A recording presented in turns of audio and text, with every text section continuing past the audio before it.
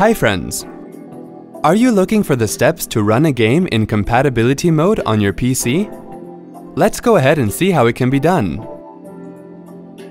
Click on Start and then click on All Programs.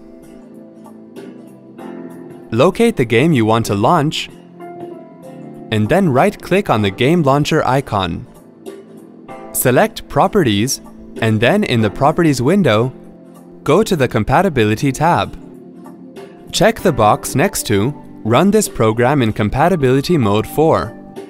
Make sure it states Windows XP Service Pack 2 as your selected option. Make sure you check the box for Run this as an administrator. If you are already logged in as the administrator, this will not be an option.